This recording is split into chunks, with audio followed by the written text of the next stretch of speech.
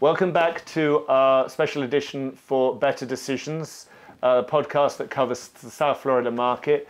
And actually today we're going to be discussing the whole country because we're at the event with the very best agents from around the country who are going to talk and contemplate on what's been happening in their markets for the last year. So my first guest I have on here, thank you, this is Kirsten Jordan. And obviously, you'll know Kirsten, you'll recognize her from Million Dollar Listing New York. And Kirsten, you've been in the business for as long as I've been in the business. Yeah.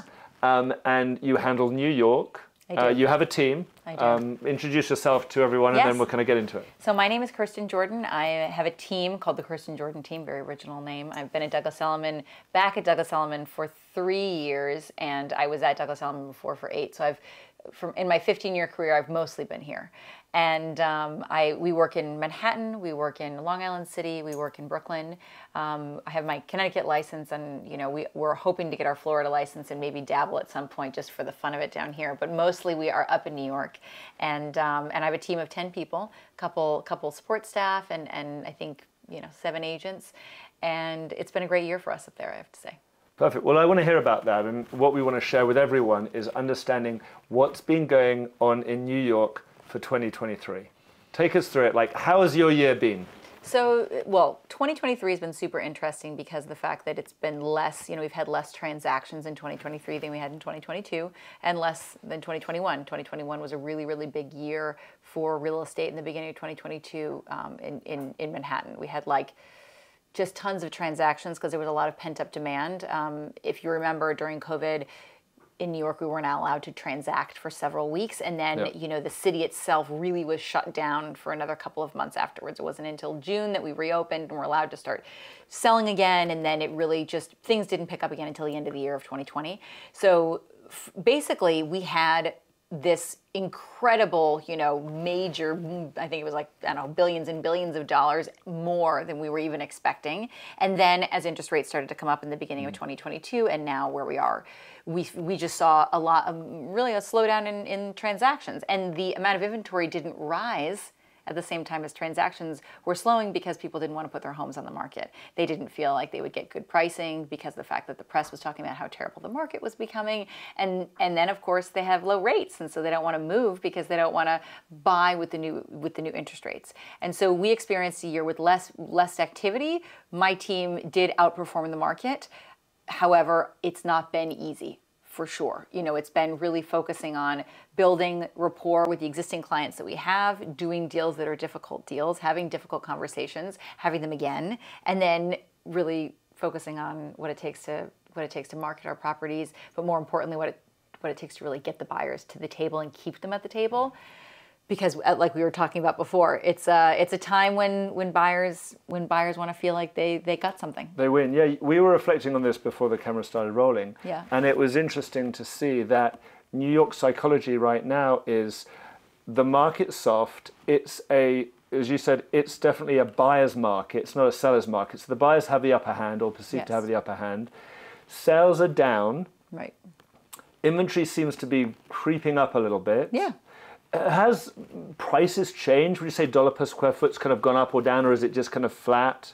So the thing with New York is it's very, very hard to talk generally about price per square foot because there's averages and then there's median, but our product varies so much. Yeah. Because we have co-op product, which is worth as much as 50% less than like condo product, and then on a per square foot basis. And then you have extremely high-end condo product that is located in top locations that no matter what you do, it will always sell, and it sells at a premium. And what numbers are they? Because talking about like the top of the that could be $2,500 a foot to $4,000, $5,000, $10,000 a foot.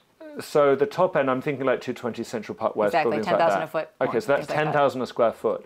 And in terms of like the buying profile, who's buying right now? Is it just business as usual? Is it families? Is it couples? Is there any kind of demographic profile that you can... Well, it really depends on the product, because the really, really high-end product that comes on just because the fact that the seller says, listen, if I get the right number, I'm going to sell it, that is the super billionaire that says, we're trading baseball cards, this is a trophy asset, I just want one, right? Yeah. Those are the buyers there.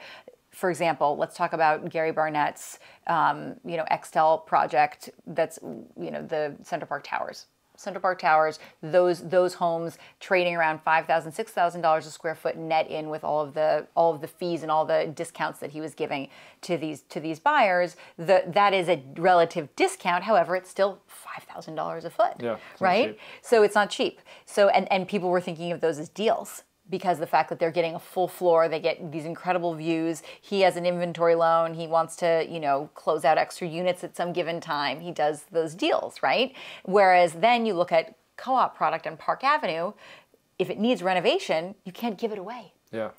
Yeah, we have the same thing in Miami. We have an older product which is now actually getting in because of the way the climate's working. They're going through assessments and there's other issues. Yes. But the new product, and again, we have obviously just, I say like New York, but we have very different classes of product, condos and houses, and it varies obviously in level. Our top end market's about 6,000 a square foot at the very high end. Exactly. But when we're talking about that new product, South Florida, we've reflected on this in previous podcasts, there's only 6,400 new units being introduced into our system over the next 3 or 4 years.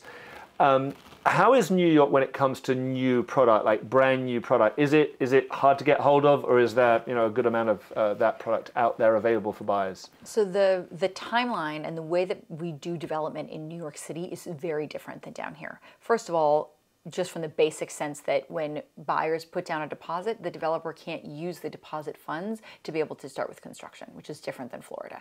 So if a developer is going to do pre-development, have pre-construction purchases, or people come in and take a look at the model unit and they buy something before it's going to be built for a couple of years, they sign that contract, they put their deposit down, and then the developer still has to find his own money to build the project. So we are in a phase right now where land doesn't make sense for developers. They don't want to buy because there's literally no financial sense, because the commercial loans are even higher than the 7% mortgage rates that we're talking about. Yep. So the product that exists is the product that we will be selling. There's not a whole new slate of new product coming down the pipeline. There's not a whole bunch of stuff that's coming on. And right now, what's available is product that developers need to get off their books because of the fact that it's finished and all it is costing them extra interest, and so they want to get it sold. Mm-hmm. And then there's the other product, which is basically that in between that's probably being finished out right now. But there's a lot of stagnant product in certain neighborhoods that is still having a little bit of trouble selling. And that's not the top neighborhoods. Yeah. Like, we're not talking about the Upper East Side. We're not talking about we're all talking about some of the Upper West Side has some extra inventory that has not been selling well because they built it maybe in a location that was, block by block, not the perfect location, and they're priced too high because pricing is everything. But that is the product right now that's there, and what's coming is not that much because it doesn't make sense to build. Yeah. So we're going to have, in about 3 years, 2025, 2026, there will be a severe inventory shortage. As far as new product is concerned. Right now, we're not living that as much, but it's still very neighborhood by neighborhood. The Upper East Side is going to see another couple of projects that will come online that are going to do very, very well because it's a great neighborhood that has also maintained its integrity in spite of what's gone on in New York City. If you can understand my veiled. If you understand my veiled, read between the lines. You can give us a call and we'll tell you what that is. If you can't pick up on that. It's still nice up there. And the same with the West Village. There's a project that they're talking about at some of these prices, these super, super prices that they're going to bring on. That's a West Village, high rise. They're going to really be pushing pricing there as well. So we're seeing it really depends on the product. But right now, the product that is built and ready to sell, those developers, for the most part, are ready to do deals.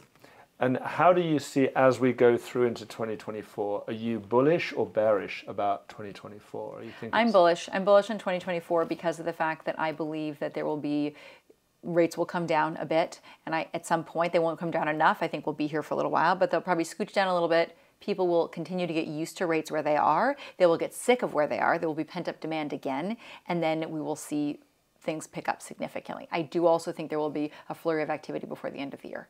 I think we're seeing it now begin, and I think we'll have another 4 weeks to 6 weeks of buyers out there ready to kind of get things done before the end of the year. I think we're in a seasonal environment. I think we're in an environment where people truly take holidays, where they leave and they disconnect, which I feel like we didn't see before COVID. Mm-hmm. And I'm always also positive because I always outperform the market. I underperform a great market, and I always outperform a bad market. And that's why you're a top producer. It keeps things stable, right?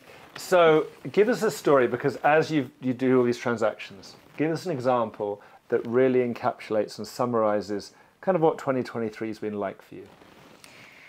We were talking about this before, and I'm trying to think of what story makes the most sense, because I feel like we've had some really, really crazy stories, but one that's a really positive one, because if we want to just go with it, let's be nice. just go positive. So I have a developer who, actually, they're not developers. They're a group of men who 10 years ago decided that they were going to buy a building. I'm not going to say the location, but they were going to buy a building and they were going to tear it down and they were going to make a bunch of condos for themselves. They decided to build a small, under 10 unit condominium building with just a few units. Each of them got a unit, one of them got 2 units. And it took them, because of the fact that they're not developers, 10 years to build this 4-unit 10 years, building. that's a long time. It's a long time. No banks were involved, but there were unsavory contractors, and they probably got taken advantage of, because in New York City, that's what happens. You get taken advantage of. That's how it works. Never happens in Miami. Never? Okay, good. I'm glad. I should move you to Florida. I'm joking. It happens all the time. So they could probably get taken advantage of. However, we were able to get we were able to get the penthouse to be at the right price at the right time. And it was a moment when we thought this year, we thought to ourselves, I don't really know what will happen. It was in the springtime, and we were worried that, hey, this is at the right price. Are they going to take away the listing? We couldn't get anybody through the property. We weren't getting that many showings, no interest. And then literally out of nowhere, we had 2 full-priced offers.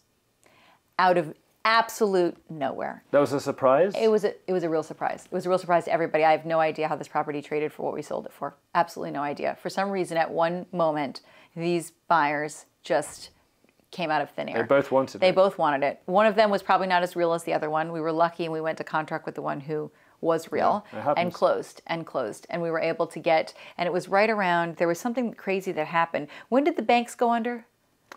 What month was that? The banks when First Republic. Yeah, First Republic. Like March, April. Exactly. So it was when the banks went under. We were worried because the buyer had no financing contingency, but was with First Republic. And First Republic was really good at giving loans to people that were on buildings that maybe they shouldn't have loaned money to. That's right place, right time. And so we were really in the right place at the right time. We closed. The seller was going to fire us if we hadn't done this. Like, there was nothing we could have done. I still am incredibly happy that we were able to get the deal done. And I will tell you that for very unique product, especially in New York City, for very unique product in certain neighborhoods, this was in the East Village, and sometimes in other neighborhoods, you can find an outlier. And buyers will fall in love with something because it's very special. And these men who had built this building, they had done every unit with different finishes. So this penthouse was like super one of a kind.